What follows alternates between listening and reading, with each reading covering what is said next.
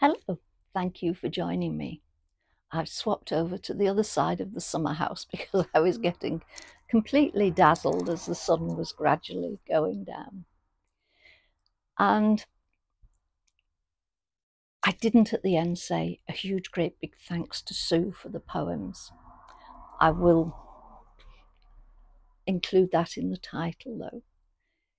But what I'm talking about, or going to talk about now, was something suggested by one of our subscribers who's out in Australia. And she asked what my thoughts were on this.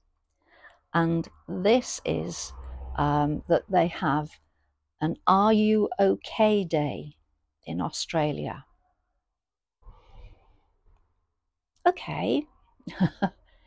She asked what I thought. So I think it's a good idea, but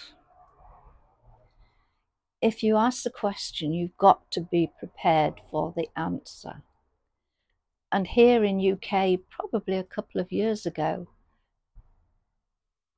maybe a bit more, I can't remember if it was before or after COVID, there was an initiative put around suicide support. And now I'm hoping that YouTube will allow that one through. I've worked in this field for many years and it is difficult. You have to tread very carefully and you have to be aware of how it's affecting you as well. So, as with the Oz thing, just getting public to make any form of intervention, I think that can be risky. Unless they're knowing what they're doing. Because if you suddenly have somebody blurting out saying, yes, I want to unlive myself, then you could go, right, okay. If they say, no, I'm not okay, I feel in a dreadful state, where do you go from there? Do you fling in with, okay, so what's the matter? Maybe they're not ready to share that. It's very carefully worded intervention that's needed. So it does give me some concern. I don't know how you would feel if you said to somebody, are you okay? And instead of the, yeah, I'm fine, they said, no, I feel the total pits and I don't know what to do. Would you know where to go with that? I mean, from my point of view, the best thing is just to listen, just to be there. And that feels supportive for the person. Have the courage to remain quiet. You might feel that you need to fill in the space with words, but quiet, so long as you don't start looking around, looking at your watch, that you're giving yourself your time completely to that person, but not staring at them so that they feel uncomfortable. It's really feeling what feels okay for you and hoping that what's okay for you is okay for the other person. For some people that comes naturally, and for others it doesn't. Then there's touch. Do you put an arm around them? Do you hold their hand? Some people like touch, some people don't. So it would be a good idea to say, you know, would you like me to put my arm around your shoulder?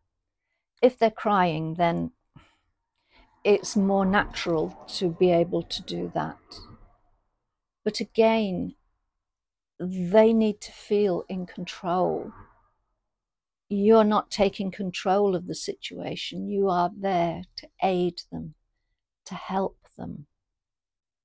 So, in answer to the question, it's a yes, but. Yes, I think it's good if people are asking the question, so long as they know how to handle an answer. Do they have contact numbers? Do they have contact numbers for the equivalent of the Samaritans? I don't know what there is available in Australia or any other countries. Having that contact number and being able to give it, maybe being able to say, you know, would you like to use my phone to give them a ring?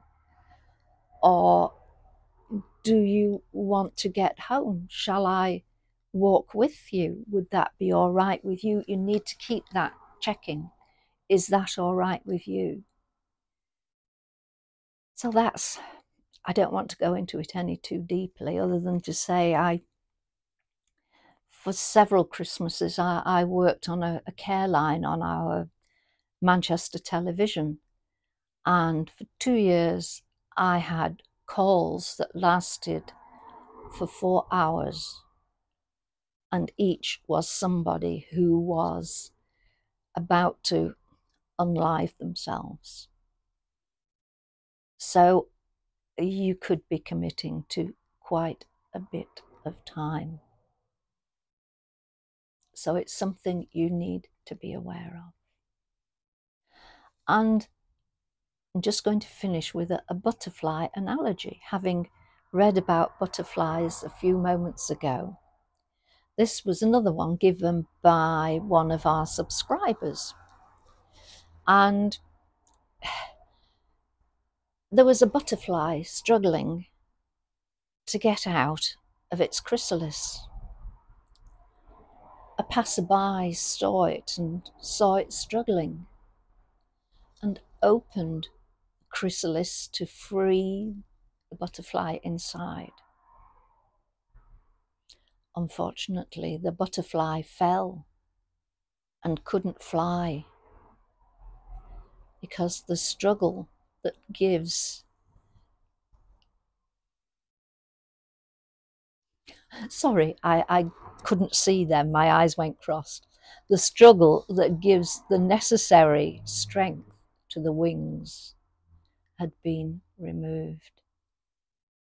So sometimes we have to struggle.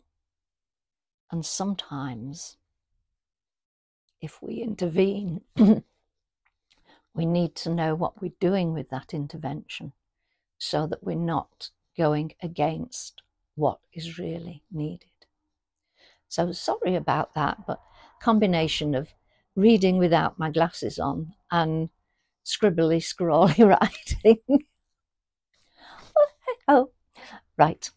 On that note, I'm going to go for a little walk. I don't know if I'll be able to record. It's windy, but if I can, I will do. Thank you so much for joining me. I do appreciate you all being around. It means so very much. Take care. Speak to you soon. Bye for now. Bye.